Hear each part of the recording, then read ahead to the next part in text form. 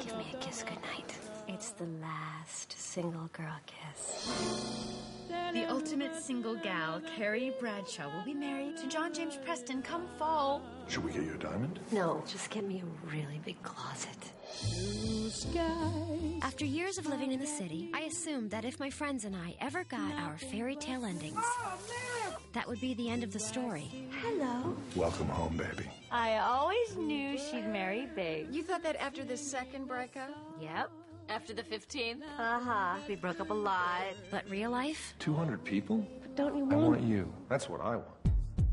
Always has a twist. We've got a problem. I got the call today. I didn't want to hear. I can't believe I was running around New York thinking I'm finally getting my happy ending. And let the wedding get bigger than big. What are all these voices? Have you ever been a personal assistant? No. Why'd you move to New York? To fall in love. I've been trying to get down. It didn't mean anything. It just happened once. But my will gets weak. I'm pregnant. Oh my God, no! But I think it's about forgiveness. Forgiveness. Even if you don't love me. You know me. I don't really believe in marriage. Now, Botox, on the other hand, that works every time. I can't believe you're even dressing up. The only two choices for women, witch and sexy kitten. Oh, you just said a mouthful there, sister.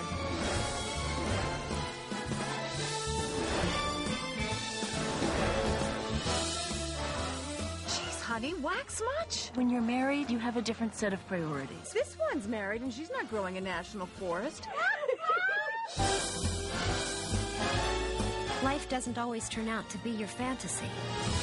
That's why you need friendships that are real to get you through it all. And Cinderella and the prince lived happily ever after. You know, things don't always happen like this in real life. I just think you should know that now.